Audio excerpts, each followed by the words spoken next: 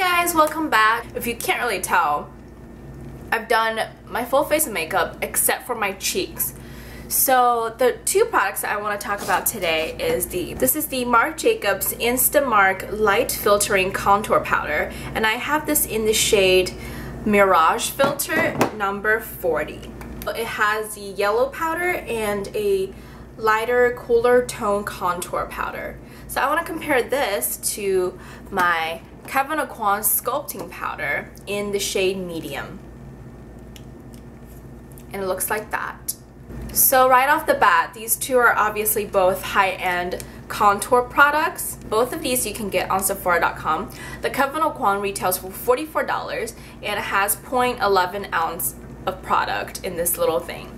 And the Marc Jacobs retails for $49, so $5 more, but you get 2 pans of 0.31 ounce of product each. Even though it's $5 more, it's 6 times more product than this little thing. Just to give you a little bit perspective. You would have seen this first if you saw my haul way back when, probably like a couple months ago. This is the first product I picked up between the two because at the time contouring was all the rage. Still right now it's all the rage, but I've been eyeing this product for a long time and I was like, maybe it's time to actually pick it up, and back then it was having a sale and I really like it, but I just can't seem to justify the price for this. So then I went ahead and picked this one up because I thought it was cheaper. Well, it's not cheaper, like it's not cheaper by absolute means, but it's better value, right? So I thought this might be a similar enough product, and it has 2 colors, so I can use the yellow side to set under my eyes, which I actually used to set my under eyes today, and this contour side to contour.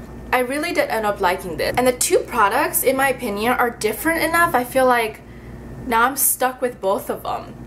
But we'll get to more of that in this video, and I'll have one side of it applied with the Kevyn Aucoin and one side of it applied with the Marc Jacobs, and walk through the application of both. So let's get started. So here's a closer look at the Kevyn Aucoin powder. I have to say both of these powders are super powdery and pigmented, and a little bit definitely goes a long way. Both of these powders. And I'm going to use this one first on the left side of my cheek. I've already done my foundation, concealer, everything, and I set my entire face with powder, so everything should go on super smoothly. So we'll just test this out. And I'm using a Real Techniques contour brush. I'm taking a little bit, as you can, I don't know if you can see on camera, but it's extremely powdery. So I tap off a lot of it because it's really pigmented. Making a line from my ear, the top of my ear, to the corner of my mouth here, and just feel that cheekbone where that is and contour right underneath it. You can see a little bit of my natural contour, I think, so I'm just going to follow that line.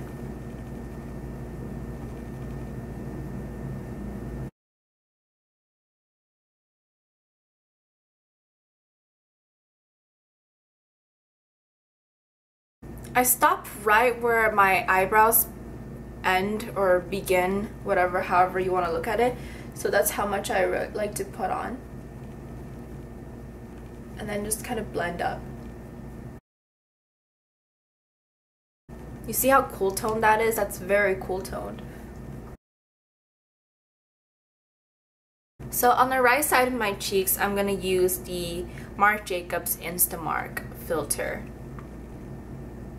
Okay, I'm going to take the same brush. I already cleaned off the excess, and then tap off because it's really powdery as well. I don't know if you can see that, but it's just like a lot of product with just a little dip.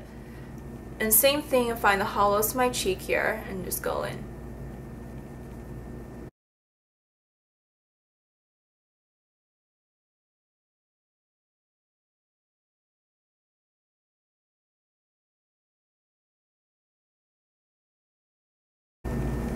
So I think that looks much more natural than the Kevyn Aucoin, because you can see the Kevyn Aucoin is really cool toned, and the Marc Jacobs is a little bit warmer, but it's still on the cool side.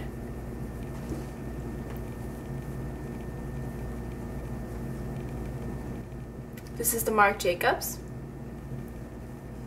and this is the Kevyn Aucoin.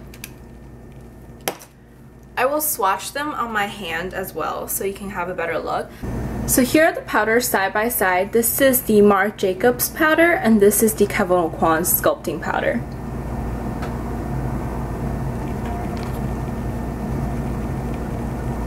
Obviously I haven't blended them out evenly yet, and I will go back in and blend them out with a bronzer.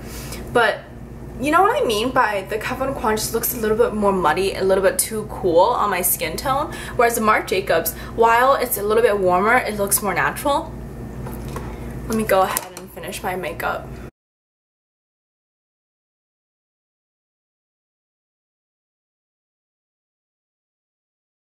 Okay, so I went ahead and finished my makeup. As you can see, I don't know if you can see on camera, but I think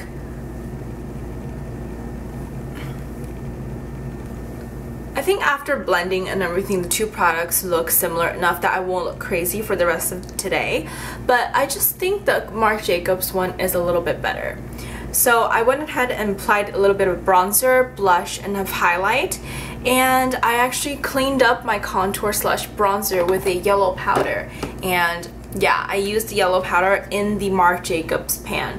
So I can set my under eyes with this yellow powder and clean up or bake, highlight under my contour with the same palette. So I just feel like this one is a little bit more worth your money, even though it's $5 more, but you get 6 times more of the product. And I feel like on my skin tone, honestly, it works better.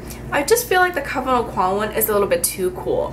I was on the hunt for like the coolest bronzer, the coolest sculpting, coolest contour you can ever find, but I just feel like the coolest might not be the best, you know what I mean? So yeah, I don't know, what do you think? So that's it for the short video. Let me know if you tried either of the products down below, or if you tried both and which one you like better.